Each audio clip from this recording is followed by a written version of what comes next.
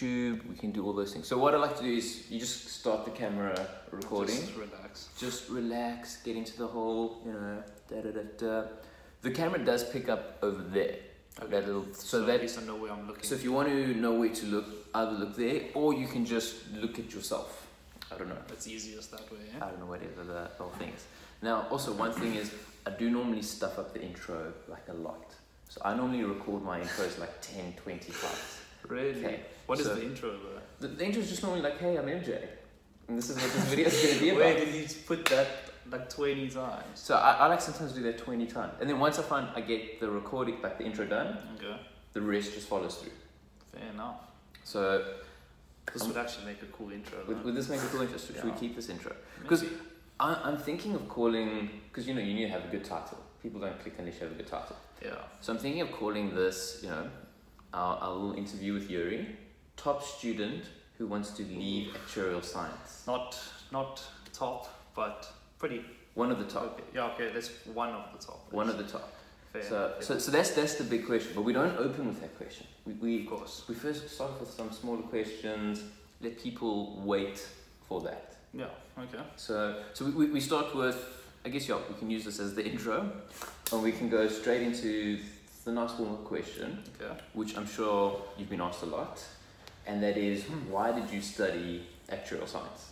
Okay, so why I studied actuarial science is, so when I was at school, I was kind of very bored with everything, and it was mainly, I don't want to seem narcissistic, but it was because it's quite easy. Like, I'm sure a lot of students who end up studying actuarial science would feel that at school, though. It's like everything is just come and go, and you just sit and do your thing. But everyone was telling me, like, actuarial science is going to be really tough, and I was actually up for that challenge. I just wanted to see and experience what it's all about, what everyone was talking about, Because they normally say that there's 3 reasons why most people study actuarial science. Okay. Either for the money, either because... Seems like the biggest one. Yeah, the money. They call it the 3 M's. It's money, my uncle, it's like some family member has studied actuarial science and therefore is told to you, or because you're good at maths. Like, it's one of those 3 things that people get told, hey, have you heard of actuarial science? Yeah. And then, because when you heard of actuarial science originally, like at school, did you actually know what it was going to be about? Not a clue, no idea. I didn't, the only thing I heard was the maths thing. The maths? The third one, that's it. And And then you just took it from there. I remember someone telling me, it's super, super difficult. And I was like, I'm up for the challenge. But then having nightmares, I had nightmares going into VITS being like, I'm going to study something, they're going to say stuff, and I'm not going to understand it at all. Okay. And I'm gonna look like a laughing stock. Did you ever have those nightmares? I didn't have the nightmares going in, but let's say after a week or 2, I just felt like everyone was way more intelligent than me, and it started building up this kind of fear thing. But at least I sat down, relaxed, and started working harder. Instead of a lot of people, what they do is they get that type of fear, and then they just give up. Yes. Where you need to keep going, you need to push. Well, I don't know. Actuarial science for me was a bit like that show Survivor. It was you start off with this big group, everyone's happy, but once a week someone leaves. And it's like a domino thing. One person leaves, and then everyone's like, well, I also want to leave. And you always the thing is, it's quite noticeable. When someone just disappears, but they never say anything. That's the thing. It's They're just gone. You go to class, you're like, where's Carlos? What happened to Carlos? Guys, is he sick? He hasn't been here for a whole week. Just now you're on a break in the cafeteria. And there's Carlos with all these accounting friends, and he's like, hey guys, it's so much better. I can go out now, and all that type of stuff. Thursday Joel's at Tin Roof. Yeah. Because this is the thing. I did stalk your Facebook profile before you came on to get a feel for you. And the one thing I did notice is that you like to party a lot. Okay, I don't know if this is just because of all the New Year's and the whole December thing. Yeah, fair enough. But I see you like to get out. I do. While you were studying actuarial science, did you have time for that? No, not really. But it depends. You can make time for it if you really want to. But when you're studying there, it's very intensive. You mostly work on the weekends. But what we did is my friends and I would just meet up, they say every Friday, and have some drinks or something. It's not like a party, And then I think we kind of just faded into that. So now I like to go out, but I don't like to party. I like to just have a beer with a friend or like just relax. Yes. Yeah. Okay, so you weren't like some of the students who are like hitting the clubs Monday, Tuesday, no. Wednesday night until 2 in the morning, then writing the exam on Thursday. No, I've gotten completely over clubs. I like, if I go anywhere, I'll go to a bar. Okay. I'm done now. Because I mean, you did well at actuarial science. I mean, I was looking also on Facebook, 86.17%. Yeah. I mean, was that not the highest mark? Did someone get higher than that? So there are a few students that are better than me. I'm not sure if they're taking their degree now or carrying on and doing the honours. Mm-hmm. So it might have been the highest mark out of those who's taking their BCom and changing. Okay. Yeah. But there are a few students that I can think of that are a bit better than me. Yeah. Okay, cool. Because this is the thing, at UCT, it's a 4-year undergrad and then it's a additional 5th year as honours. No, it's 3-year undergrad. 3-year 4 undergrad. year for the honours. 4 year for the honours. Okay, that's the same then as Vit. So you've done 3 years now. I've done 3 years, yeah. Done 3 years. And then of all of those things that you were doing, what did you find is to be the hardest? Like what did you look at and you're like, oh my gosh, this is insane? Are we talking content-wise or writing exams? Or Any part of the actuarial science degree, like what did you find to be the most challenging? In terms of content, either, let's say, maths and stats would kill in terms of difficulty, but their exams are reasonable most of the time. Sometimes it can be quite, quite challenging, quite different. And then the actual AXI courses, the content is not difficult, but those exams are death. Straight up from first, second to the end, there's people popping panic pills, there's crying, and then afterwards, it's like a disaster. Like hurricane comes in, swoops, takes out everything in its path. Even the top students, like everyone is just after that exam or test. It's just no. Did you ever fail an exam? No. You never failed an exam? I failed like TUT test. That's about it at first. Okay. Didn't fail a test, nothing yet. So you didn't fail like a whole subject. You just flipping got everything. So you could have gone out more. I could have. I maybe wasted a slight bit of time, but I wanted to do really well. So that was my end goal. I didn't need to go out anymore. So. And now it's time for the big question, or the whole reason why, the title of the video. Okay. And that is, why, because you're doing so well, are you leaving actuarial science? So I saw yesterday actually your joke video or actually a few of your videos where you talk, actually the Actuarial Science Has Haters video. Oh, you saw that? Exact one, okay? Where you spoke about like it's just not for someone, but normally that refers to someone like who fails or does badly and then they decide to leave, and they always say that. But even though I did well, like I actually do think actuarial science just isn't for me.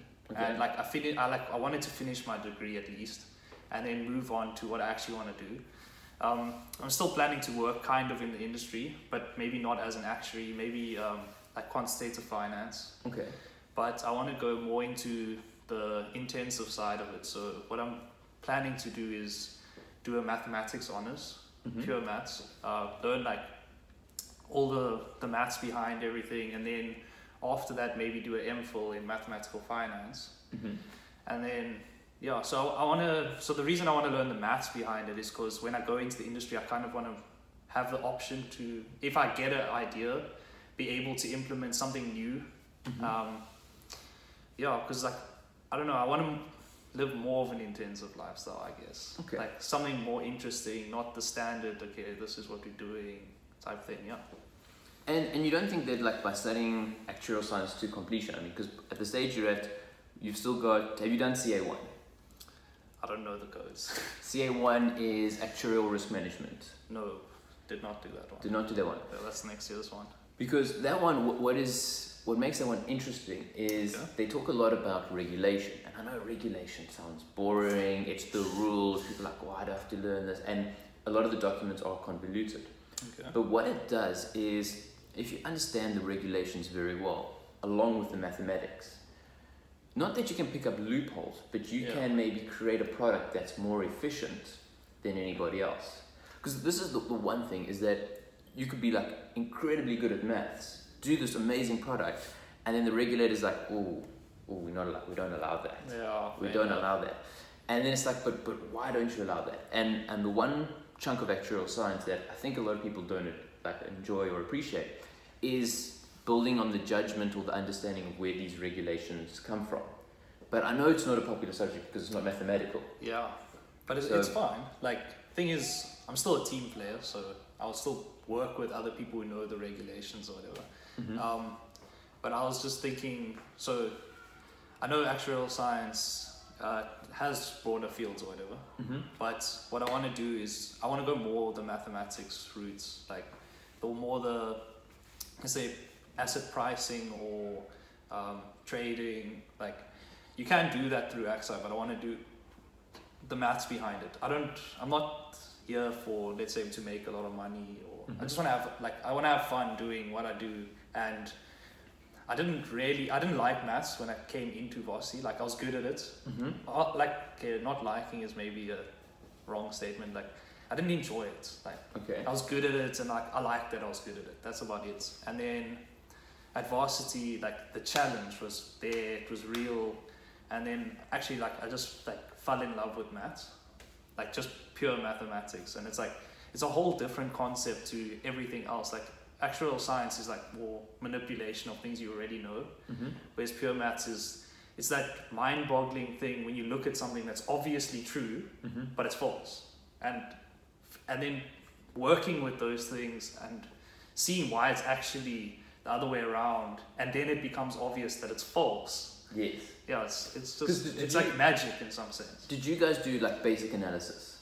Yes. That subject. We did it in second year. I did not understand that at all. Really? Like did you get your head around that? Yes. That's why when I did my degree, I did third year maths on top of it, like as an extra major, and then you take that basic analysis and you go into real analysis. Like, not real analysis is in RA, but like analysis, metric spaces, topics in analysis, working with convergence in different spaces. Well, this thing, because we had basic analysis and we had advanced analysis. Advanced analysis was very easy for me to understand. I got it. That was cool.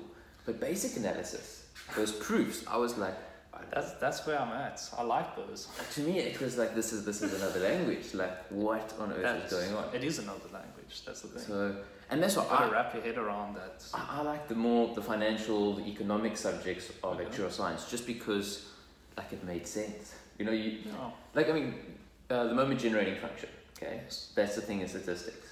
Okay. To me, that still baffles me. Like, I don't know about you, but really, when you look at that moment generating function, like, I actually went last year and I was like, I want to figure out how did they come up with this. So fair enough. I found the guy who created the forerunner of it. Okay. I think I'm probably gonna get his name wrong. It's like Abraham Maz. No, I'm getting the name wrong. I'll put it in the description of the video. Awesome.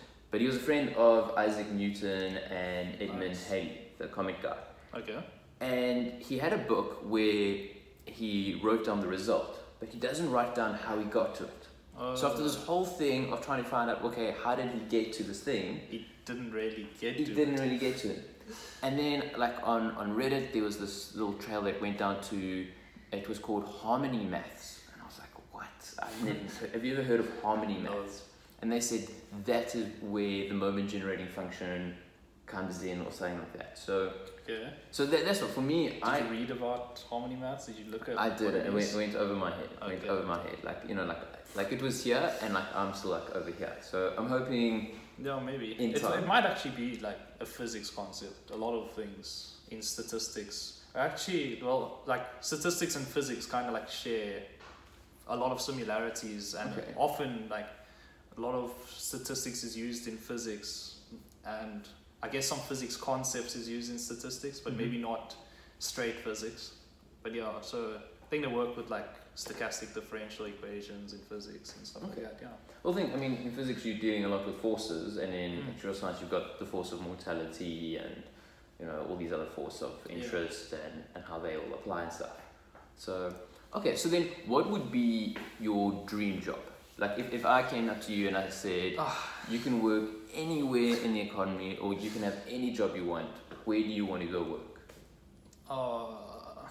It's quite a tough question. Like, do you want to work for like a big company that's got everything at its fingertips, or a little company where you steer the ship? I kind of like, I want to work for a big company, like maybe overseas somewhere, like London, like London or America, just for the like the really big bank type things. That's all. It's not like I'll still work here. Okay, as long as I can, or as long as I'm here until I get something somewhere else. Maybe I'll even stay here. Like we never know, but like the goal is to just work for like a big company. But also I guess the steering the ship thing. But maybe if you get good enough in a company like that, you eventually get to control things, or even it's okay to work underneath someone. And I think in the big companies they're actually more they're big because they're innovative, and they will hold some reins on you to keep you maybe a little bit in place, but they will still let you run with your ideas. And the people in a big company, like the people above you, will at least know what you're talking about, and maybe if you've done something wrong, they can adjust it, and you can learn more like that. Okay. Working for a small company and like running your everything in, let's say, like your department, if you're the head, then you're on top. Then you can't go anywhere from there in some sense. Like what are you going to learn unless you're just looking at the internet? And I guess at a high enough level, there's nothing on the internet anymore. Yeah. Okay, so you've never had that entrepreneurial, like, I want to go and make a new discovery or make a new actuarial startup that revolutionizes the world? All my things are, like, all my dreams are just based on me being happy and doing, they say I don't mind being in an office as long as I get to just bang out maths all day. Okay. Yeah. Well, in the office, you got to deal with office politics. Yeah, I'm okay with that. You got to make sure that you greet the secretary in a nice way. You got to make sure that you line her on your team. You got to make sure that the boss is happy with you. You have to bake her cookies every now and then. There is that office thing, which because I worked for 14 months in an office, and I hated it. I hated the office dynamics. And it was a young company. It was a cool startup vibe. Everyone was supposed to be chill. Everyone, seems like it. And it is for the first 6 months. First 6 months is great. And then dealing with the same people, you learn like a lot about the people you work with. And maybe a little bit too much. A little bit too much. So it's the same like I'm sure it happened when you were studying. For the people who remained, though. For the people who remained, but fortunately, and while you were studying, the people kept dropping out, and I don't know if it was also like with you. You kept getting the new people from the year above that then were repeating. People, man. So at least it was a good mix. Yeah, it ends up you think like, okay, first year to second year, it's actually a drop because you don't pick up many people in second year. You pick up some, but then that second to third year where you think, okay, the numbers haven't changed, but you get to class and there's like this half, and you're like, what's going on? Who got all these new people? So like that guy's never been to class before. Yeah, but he looks old. I must say that was the one thing that like freaked me out, because I took like quite a few attempts to get my fellowship exam. Yes. And every time I would go to write the exam, there'd be this really old guy behind me, and he had like grey hair and everything. No. Like all the times I went to write the same exam, the same guy's behind me, and I was like, is that like me? Is that your life? Am I going to be stuck in these exams? And I think that gave me the motivation. To just say, hold on, let me push really hard, get this thing done and dusted. You can't be stuck in that. And like, it's a loophole. Because that's the thing, is the actual exams, they start getting to you. Like you become like almost like I tell you now, I'm like addicted to studying. I'm so used to these actuarial exams that I feel guilty if I go a day without studying. Even like holiday, December period that we just had, I was like, if I did not. What were you studying? So I've gone into, like, my latest thing has been mythology. Okay, so just like anything. Anything. Now. It just has to be. It can be anything. So I was been reading up on Greek mythology. I was like, see these books over here. Yeah, like when I came in, I was looking at them. So you can see we've got the religion one, the movie one, the art one, sociology. the history. I wasn't even going to read sociology, but I was like, I needed to complete the collection. And then you read it. I read it and I loved it. Oh. I loved it. And then there's history, then there's Sherlock Holmes, and there's literature, and then I've got another whole bunch on the ebook format, like science, astronomy is pretty good. You'd love astronomy. Maybe I'll check it out. The history of astronomy is like the history of mathematics. Nice. Like you see all the big guys that did like big mathematical things, did it so that they could try to help astronomers know where Mars was. So that was a really cool one. The science one was a bit heavy for me. Politics one was great. Loved that one. Really? I don't think I'd like politics. Philosophy, psychology, like all of these things are, because I don't know, I've got this addiction to study. I need to keep learning. Yeah. So, but fortunately, I mean, that's actually probably also what happened to me though. Like the realization that the field of maths is just so. It is huge. It's way too big. And even if someone had to study every day, all day, for the rest of their life, they'd not even get, like 10% down of it. So it's just that, you know. So what would you say is your favorite part of mathematics? Like what section of mathematics? Like if analysis. I say to you, so analysis, yeah, that's your nightmare. The analysis, proofs, that type of stuff. But like, yeah, I don't know. I think because I like statistics as well a lot, but I like the probability theory, which is also just like measure theory, that type of stuff, which is pure maths, analysis side. I think all of that stuff just comes to me. Like that's what I want. It's nice to work with small epsilons and deltas. It's my thing. And third year maths. I mean, I know cryptography is part of the course in third year maths. I think cryptography is in fourth year. Yeah. Is that fourth year at UCT? Yeah, it looks like it. Okay, so you didn't cover any of that stuff. No, did not. So I was gonna say, because I mean that's quite a popular form of mathematics now. The whole rise of cryptocurrency. I think and all that. I might consider doing it this year. That's coming. Because what is your view of Bitcoin like? Have you been like looking at it from a mathematical side? Like, is it something that excites you, or are you like, I have no time for this nerd currency? Like, it's exciting, but I haven't spent any time looking at any of it. Yeah, so I wouldn't give you a rundown on anything. Right now. And then I guess this is sort of linked, but programming. Have you taken any liking to programming? I love programming. Yeah. And what languages do you program in? I haven't programmed in a while, but so at varsity we do like Python and Java. Okay. Like, well, they do Python in Axi, and then I did one extra course which did some Java. Okay. And then I kind of got into it, but I only learned like the basics, like basics of like HTML and JavaScript, and like I don't know, I enjoyed Java because like I made like an app or something, not published app or anything, just for fun. What did the app do? Like it was also just for the course we did. I made a hangman game. It was easy. Okay. But I built in some like cheat codes and stuff like that. And what hangman game has cheat codes? It was cool though. Like I put my own face on the hangman. Like I don't know. I was just having fun. That's all. Like I think that's cool about programming. But then like I guess I got more into like the statistics and stuff. So like R, like it's pretty decent. Because it's like checking out the integration stuff. Have you ever thought of creating your own artificial intelligence?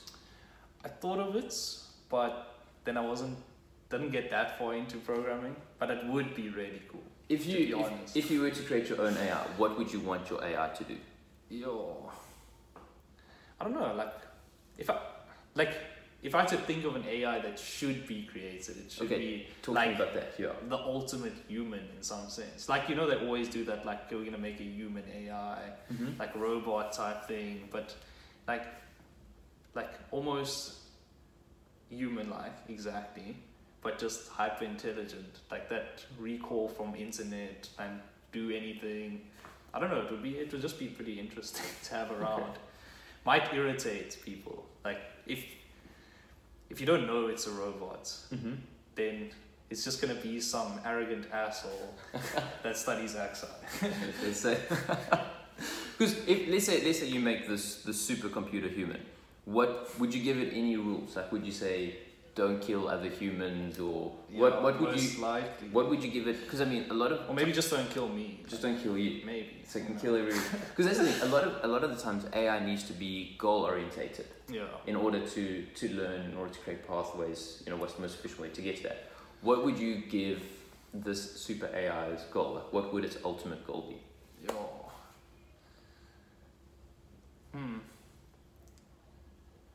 Okay, that I actually I have no idea. Like, would it be reducing suffering? Would it be creating art? I know a lot of people they create. That's actually pretty cool though. It's They a make cool it- idea, but They make the AI make some art, and then they can just get rid of all the artists that already No, don't make yeah. that much. Eh? post on Is it Instagram. like Steal.